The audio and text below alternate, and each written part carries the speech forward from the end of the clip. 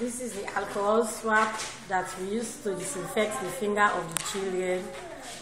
Then this is the lancet that we use to prick the finger of the children. We put it in the device, the malaria device. This is the para-check.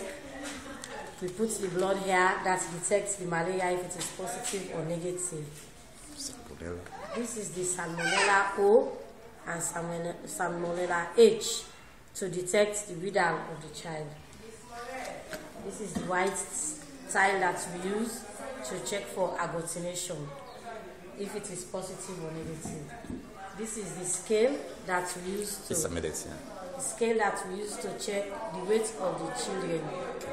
For the next visit of the doctor, if they increase in weight or decrease, so the doctor will know what to do.